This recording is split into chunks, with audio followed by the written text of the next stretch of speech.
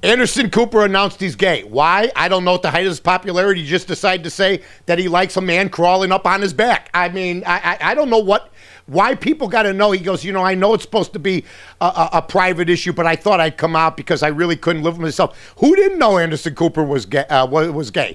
Of course everybody knew he was gay, but he wanted to take out the rainbow flag and start waving it. That's fine. I just don't see the point, okay? Should every news guy, Don Lemon, Rachel Maddow, and Anderson Cooper, okay? All three of them, there. Maybe they'll make a poster. It's like the Mod Squad. Remember the Mod Squad? Link, Julie. I don't know who the other guy was. Michael Cole played in the original. We'll run down an alley. The three of them, Anderson Cooper, Rachel Maddow, and Don Lemon.